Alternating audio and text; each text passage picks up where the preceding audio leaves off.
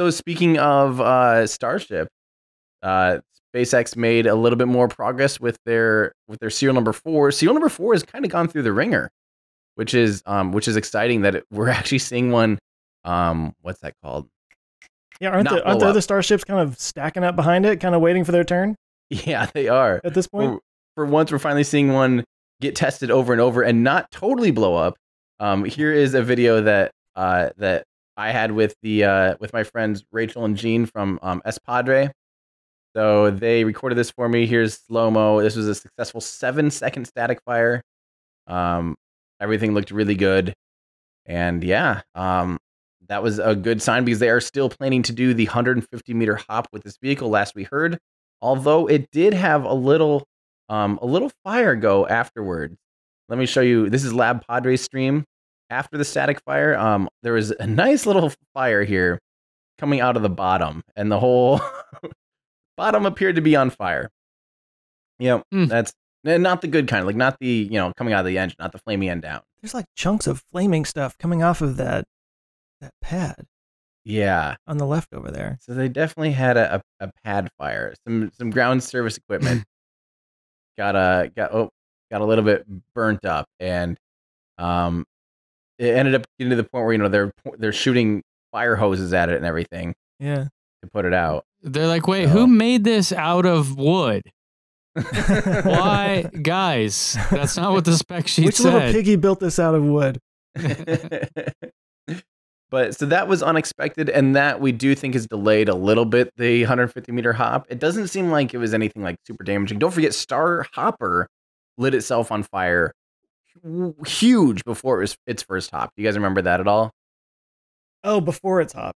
Before its hop. Yeah, it was like I forgot about that. It was like crazy. So I mean, if Star Hopper survived, here, let me show you guys. If Star Hopper survived this, then this is just, I think this is just what's destined to happen with these vehicles before they launch. It's just part of their Oh wait, yeah, here we go. This is the giant fireball that inflamed it. Hold on, look at this. It must be nuts. I mean, because how many people live in Boca Chica? Like 50? No, everyone's basically evacuated now, except for like very, very, very few residents. Yeah. But this is just battle scars. This is what it takes to be a Starship vehicle. You have to light yourself on fire. That's the kind of explosion you want to walk away from in slow motion without looking back. Yeah, it is. Yeah. Screw you, Jake Roper. That's how it actually. That's reality. I don't care about this movie stunt business you do. But that was the version of Star Hopper that Michael Bay designed. Well, that's the thing. Actually, this is low energy. This is not an explosion. This is a fire, kind of. Just a fire. Yeah, that's why you didn't hear it even. Like, it was a super quiet event. An explosion is the type of thing that'll kill you. Like a big fireball like this will burn you, but an explosion would kill you or destroy the vehicle. And obviously the same thing with Starship. So my concern, I was thinking about Star Hopper when I saw this fire at the end of this test, because when Star Hopper did its actual hop, something happened at the end. I know you know this better than I do, but like the engine started blowing differently, and it kind of blew out the engine, didn't it? Yeah.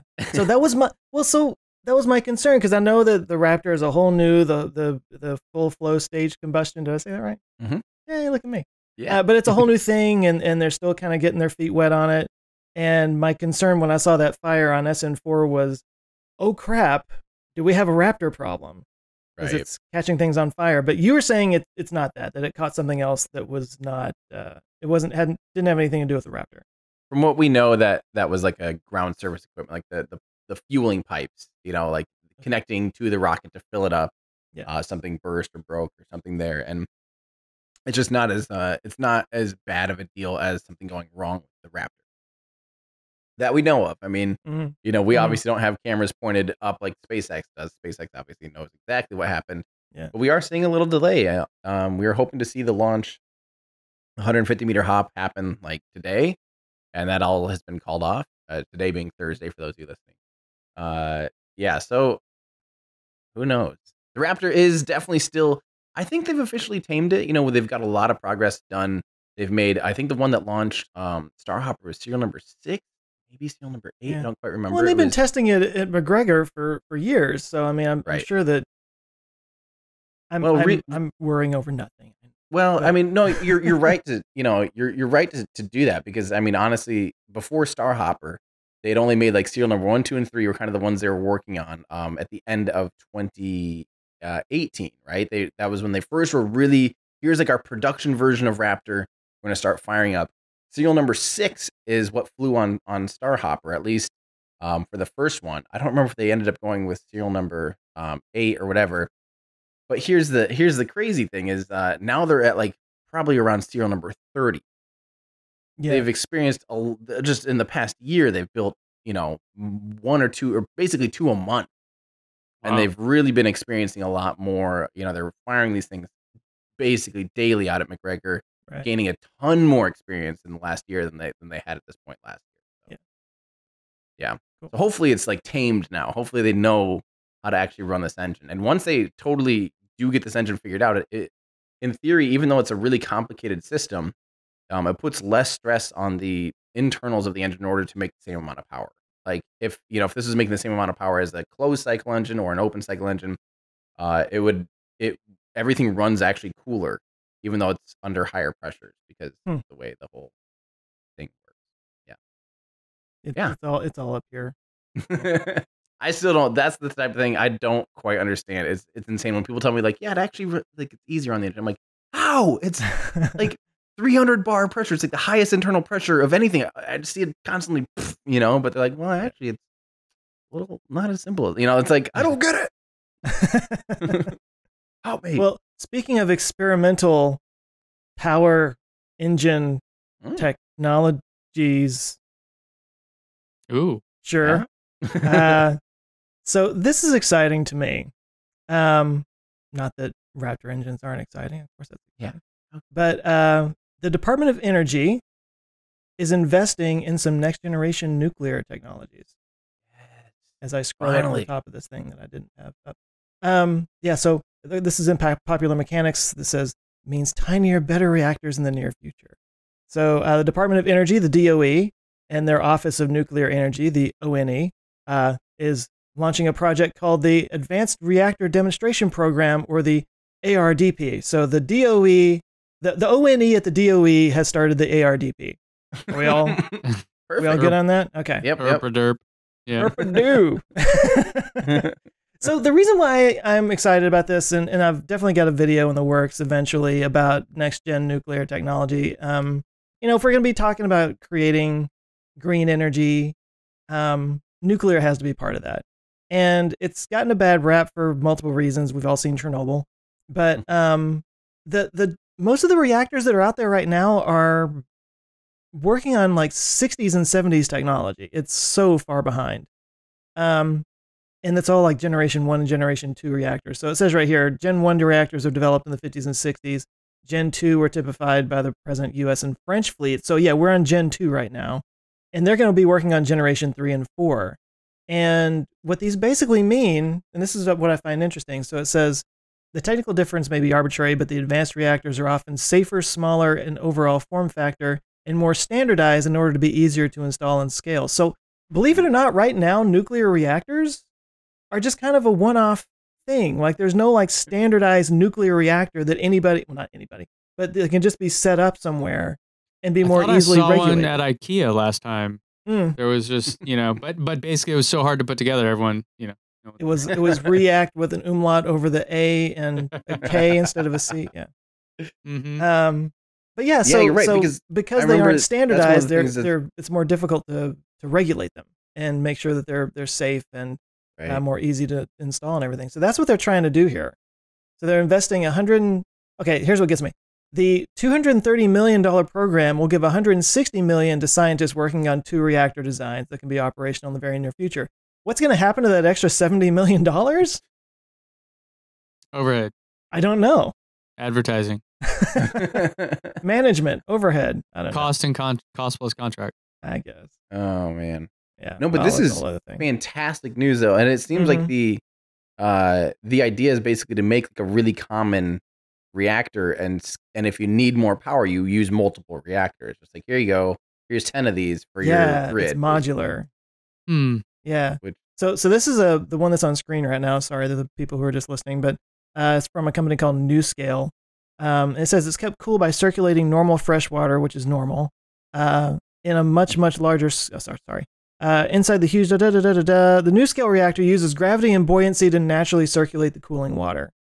So it's got sort of more of a natural process to it, I guess, or it's like a passive. Yeah. But I'm excited about this. I have actually been I've teased a new next generation nuclear video for a while, and I actually have had a couple of people reach out to me from TerraPower and from the National Institute of Energy, National Institute, NIE. Anyway, yeah, I've had some people reach out to help me out with that, which is really cool. But enough about me.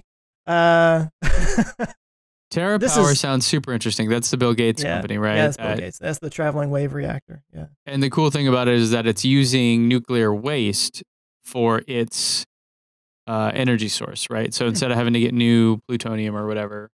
I think they're doing that. I want to be sure. I don't want to misstate. But there are some technologies out there that are doing exactly that.